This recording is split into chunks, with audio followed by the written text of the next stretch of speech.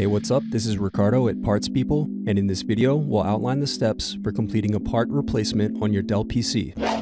Visit our website and use this coupon for a 5% off discount.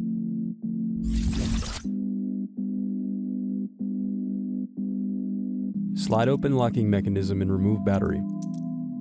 Unscrew, then remove access door.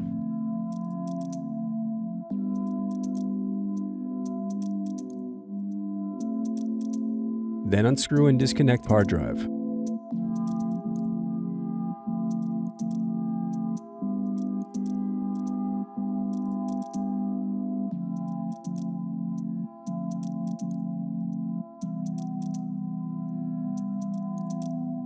Then disconnect hard drive adapter.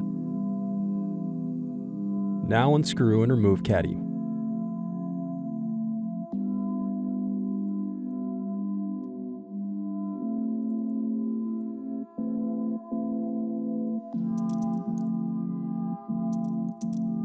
Thanks for watching. Don't forget to like and subscribe if you enjoyed this video. And if you need more, check out this playlist to watch other tutorials for your laptop. You can also click here to find parts for your laptop at partspeople.com.